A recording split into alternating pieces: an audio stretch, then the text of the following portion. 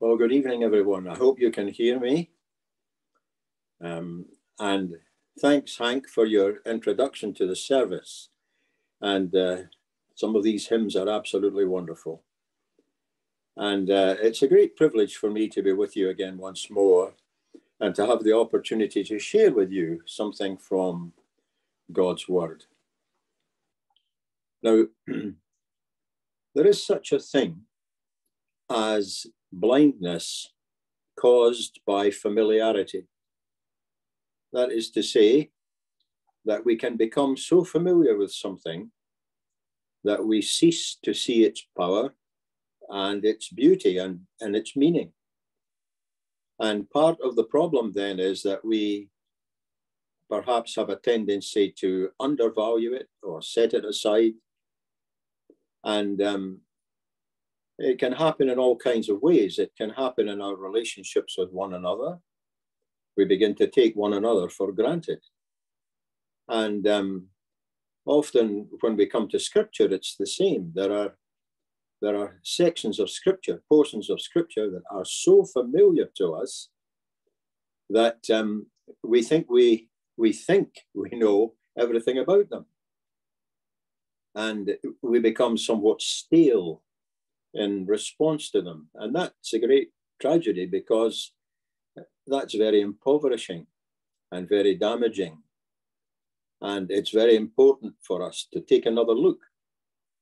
And I know that in recent times, in my own private Bible reading and study, I've been revisiting some passages of Scripture which are very familiar to me, and I'm sure are also very familiar to you. And there are a good many of them. I'm talking about passages like the Lord's Prayer, or the prodigal son, or some of these other great parables that the Lord spoke. And most recently, I've been revisiting another very well-known part of Scripture, Psalm number 23.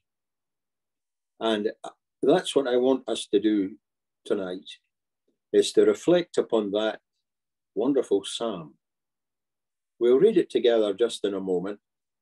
But this psalm, written by King David, of course, of Israel, a long time ago, it really is deeply impressive. It's very personal.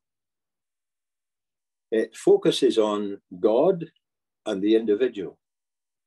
It focuses on God and me. In some ways, it's very simple, but in other ways, it's very profound. And it brings comfort and challenge to God's people, and has done over many, many centuries. Psalm 23 holds spiritual power. It's both devotional and it's theological. It teaches us about God, and it demonstrates and calls from us a certain attitude towards God. And this great psalm comes, albeit through King David, it comes from the very heart of God. It's a psalm of God's faithfulness, a psalm of Christian experience. It was written a long time ago, as we know, in the Old Testament, but its meaning and the fullness of its meaning is not made evident to us until the New Testament, until the revelation of the Lord Jesus Christ himself. And so I want us just quietly, reverently tonight to revisit this wonderful psalm. So let's read it together. I'm reading from the King James Version, the New King James Version, and here we have it. The Lord is my shepherd, I shall not want. He makes me to lie down in green pastures. He leads me beside the still waters. He restores my soul. He leads me in the paths of righteousness for his name's sake. Yea, though I walk through the valley of the shadow of death, I will fear no evil, for you are with me. Your rod and your staff, they comfort me. You prepare a table before me in the presence of my enemies. You anoint my head with oil. My cup runs over. Surely, goodness and mercy shall follow me all the days of my life, and I will dwell in the house of the Lord forever. Amen. Let's just take a moment to pray. Let's just come before the Lord. Oh, our Father, we come to you tonight and we thank you for each other. We thank you for this coming together. We thank you for the hymns that we've heard. And Lord, we just pray that as we turn to your word now, we will hear your voice. We need to find you in your word. We pray that you will speak to us tonight through this beautiful psalm. And we ask this in the name of the Lord Jesus. Amen. Now, I suspect we are not really going to get beyond verse 1 of this psalm tonight. And verse 1, of course, begins with the Lord. The Lord. And he is where everything that is of true value begins. That's where this psalm begins. It begins with the Lord. And you know, in the first hymn that we sang together tonight, it's a wonderful old hymn that, and it recounts, especially in the first verse, wonderful aspects, characteristics of God, who is the Lord. He is Jehovah God, the Almighty One, the pre-existent One, the one who inhabits eternity. And the words of Scripture and the thoughts that flow from the words of Scripture and the words of these hymns that we sing, they stretch our minds to come to some inadequate understanding of the glory of who God is, who the Lord is. He is unchanging. He is transcendent. He is glorious in majesty and power. And his nature is love and truth. And he is mysterious beyond imagination. He is the creator, the sustainer of all things, the source of time, the source of space, the source of energy, the source of all life, the source of life of every kind. He is the source of all truth, all moral sense, all moral sensibility is sourced in him. All wisdom is sourced in him. He is the source of all power, the source of all beauty, the Lord. We need to stand back in awe. We need to kneel and worship. He is the source of human consciousness. He is the source of human creativity and artistry. He is the source of our appreciation of this beautiful world in which we live. He is the source of human rationality, of human intellect. He is the source of true science. True science is not at enmity with him. The Father of astronomy, one of the great thinkers and discoverers of planetary motion was a man called Johannes Kepler. And I love what Kepler had to say about this. He said that all that he had discovered by studying the planets and the orbits of the stars and the various galaxies, this is what he said. It's been my privilege to think God's thoughts after him. That's really what science is. It's a gradual unrolling, unfolding of what God has thought, of what God has done. And we use the gifts of our intellect to discover something of the amazing complexity and glory of what he's done in our world. He is the Lord of human history. He is the Lord of Abraham, Isaac, Jacob, Moses, David, and all the prophets. And above all, he is the God and Father of our Lord Jesus Christ. In his presence, the appropriate response is wonder, humility, praise, and worship. The Lord. Listen to what two other Psalms have to say. Many Psalms could have been selected for this purpose, but here is Psalm 8, verse 1. O Lord, our Lord, how excellent is your name in all the earth, and you have set your glory above the heavens, beyond and about and beyond and out with the heavens in eternity. Here is Psalm 15. Lord, who may abide in your tabernacle, in your dwelling place? Who could live there? Who may dwell in your holy hill? And so one thing we can be sure about tonight, whatever idea we may have of God, it is too small. We cannot capture him.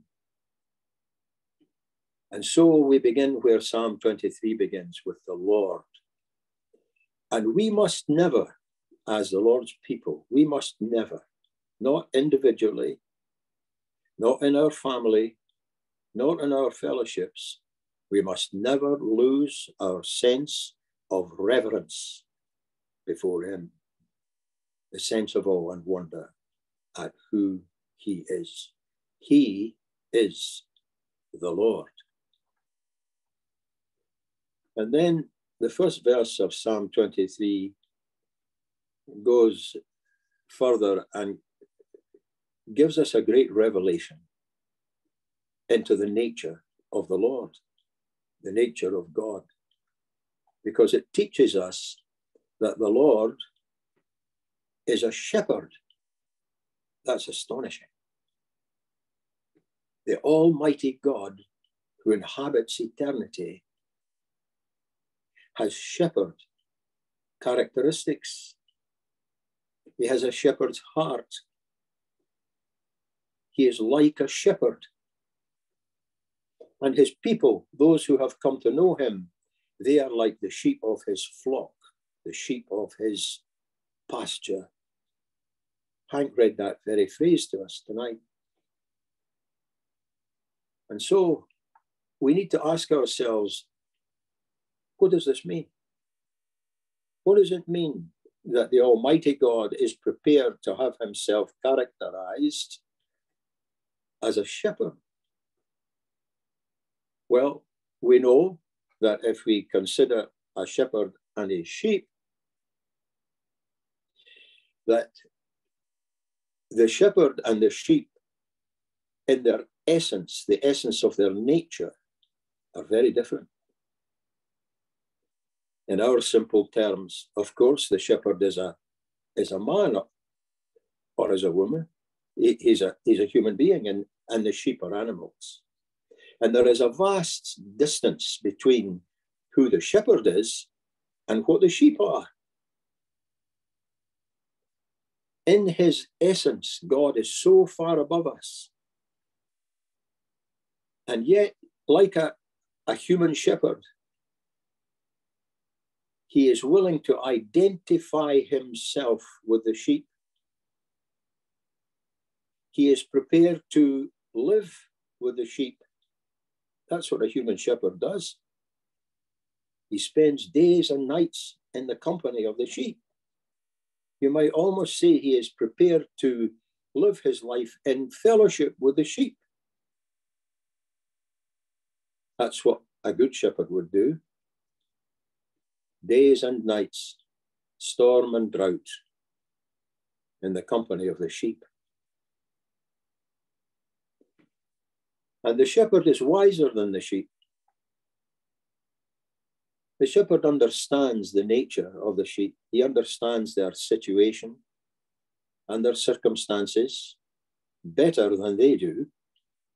He is wiser than them. And that as a result of that, he is capable of caring for them better than they can care for themselves. And because he is wiser than them, he is able to guide them better than they can guide themselves. He is wiser. He is above and beyond us. He is wiser than us. The shepherd is more powerful than his sheep.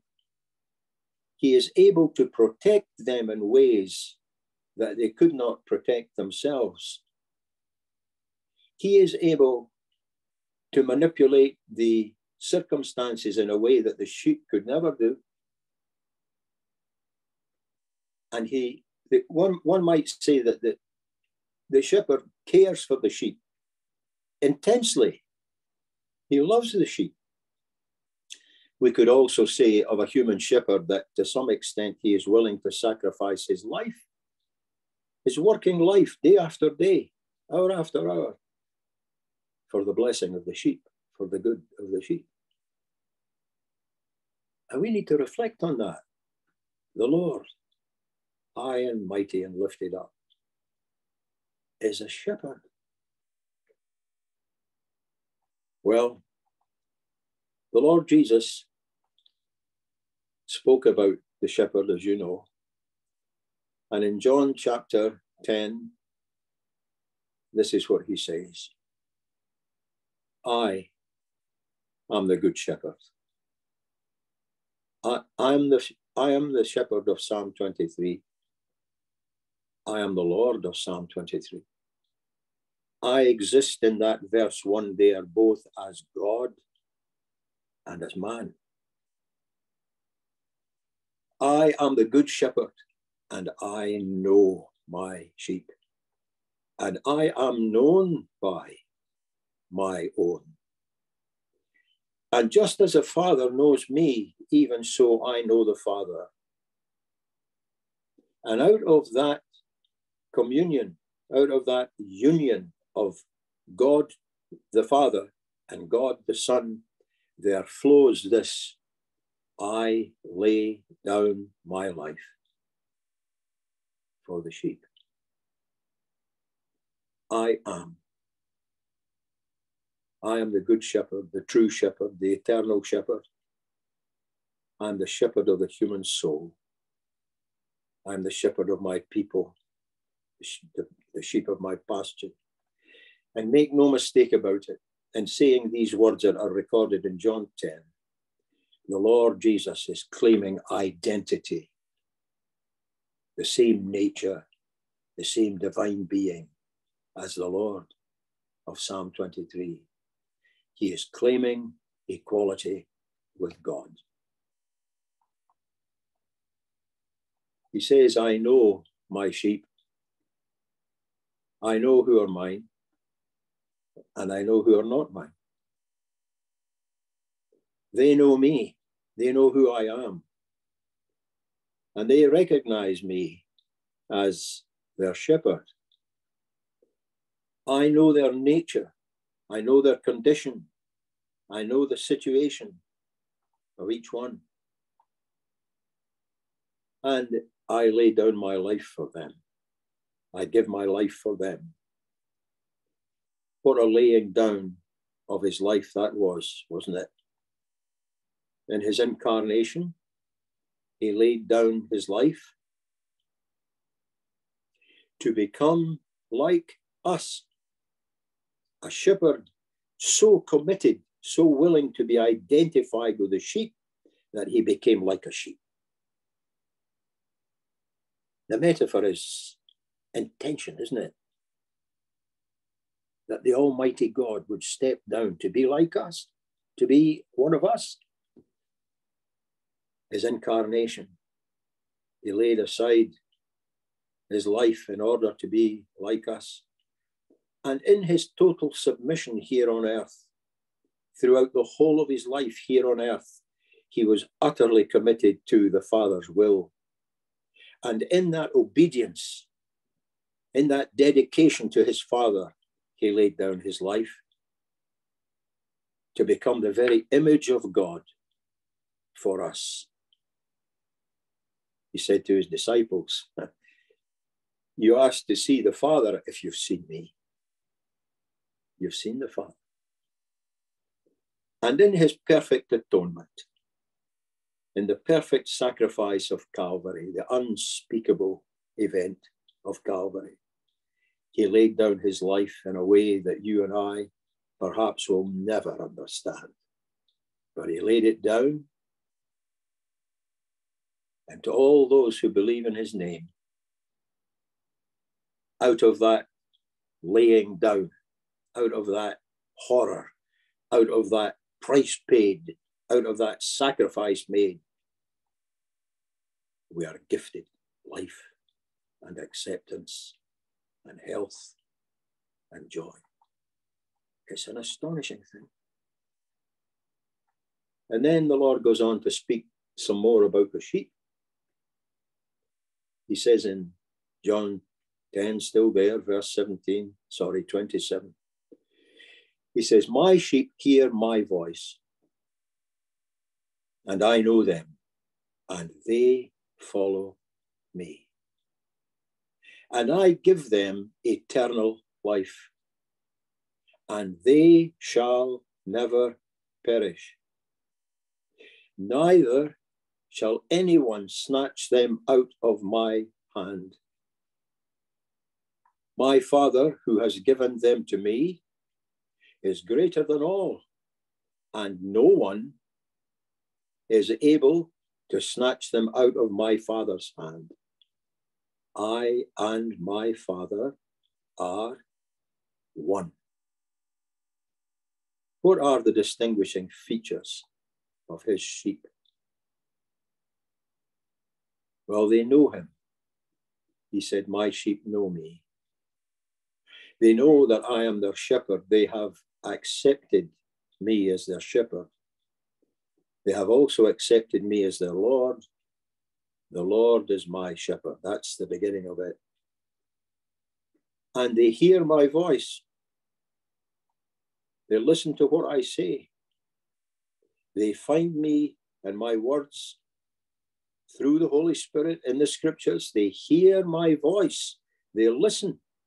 And not only do they listen to what I say, they heed what I say.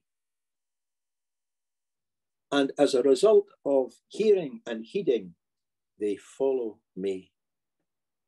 They act on what I say. They trust me to choose the way forward. That's what it means to be one of his sheep. To allow him to go ahead, to lead. And he goes with them. It's not that he stays at a great distance from them and issues advice. It's that he walks with them and he goes ahead of them. And that going ahead of us is the eternal fellowship that is offered to us in this life as his disciples, as his sheep.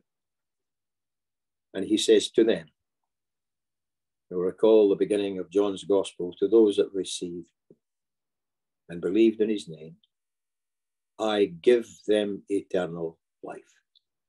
They don't earn it. They don't discern it. They don't deserve it. I gift it to them. And I fit them now for eternity, for the Father's house. And they will never perish. Did you notice what he says? He says that the people he's talking about, humble Christian folk who simply trust in him, they are held in his hand, and no one can snatch them out of his hand. And he says, they're also held in my Father's hand. And I and my Father are one. And it's almost as if the two hands come together and they cup together. And you and I live in that shelter, in that protection. And the Son and the Father between them, they utterly protect us. And they shall never perish. But we see the inspired sequence, the outcomes for those of us who are his sheep. We have to recognize him and receive him as shepherd and Lord. Shepherd because he is Lord. We have to listen to his voice. We have to act on his voice day by day in the things we do and the things we say. We act on his voice. And we have to learn to follow him into the future through life. And that following is an eternal fellowship with him. 1 Corinthians 1:9 is one of the great verses of the New Testament. It says this, God is faithful. And he has called you into fellowship with his Son, Jesus Christ. Go with him, walk with him, follow him into the future. They follow me. And they follow me through this life in that eternal fellowship, leaning on me, receiving power through me and through the Spirit of God, walking with him day by day, becoming more like him day by day. And these are the ones who have the life of eternity given as a gift. And they are secure, utterly, unshakably secure in that life for all time and all eternity. And on that basis, we all have rest. In Psalm 23, verse 1, the Lord is my shepherd. I shall not want. Note the change of tense. The Lord is my shepherd. Present. I shall not want. Future. Because the Lord is my shepherd, I shall not want. And the present of being shepherded by him flows into an experience that lacks nothing that is for our best blessing. That's a shepherd's action. I shall not want. You see how that transforms our present. It takes away our fear. The Lord is my shepherd, and so, therefore, I will not want. I shall not want. I can drop my fear of the future. My fear and anxieties are dispelled because he is my shepherd. And my fear is replaced by confidence and hope. Of course, it does not mean I shall not want. It does not mean that I shall have everything I desire. No. It means I shall not want anything that is for my best blessing. It's not simply a case of God's going to give me whatever I ask for. He will work with me and walk with me and teach me what is best for me. And that is what he'll take me to. present blessing of what is truly good, albeit undeserved. And the question that I have to ask myself, and I invite you to ask yourself, is this: do you really trust him as your shepherd? Is he leading me on the journey of life, lifelong learning in him? Am I really increasing in my knowledge of God through him, day by day and month by month? You know, as a Christian, I shouldn't be the same today as I was a year ago. Not if I'm walking with him. We're on a journey. We're making progress. And you see how this psalm, it is about a journey. You see where it begins: the Lord is my shepherd, and I shall not want anything that has true value. I shall not lack that, anything that is of true value. And we're on a journey, and where are we going? We're going to the Father's house. We're going to be where God is. We're going to live there. And Hank was sharing with his mother earlier. That's where she is. She's gone the journey. And we see that in this glorious psalm if we link verse 1 and verse 6. The Lord is my shepherd. I shall not want, surely. Goodness and mercy shall follow me all the days of my life, and I will dwell, I will live, and go on living in the house of the Lord, where God is, where God lives, forever. There's no qualification in the word forever.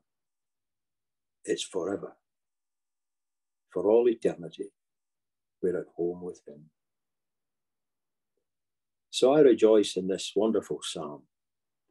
And in that first verse, the Lord is my shepherd. I shall not want. May God bless his word to us tonight. Amen.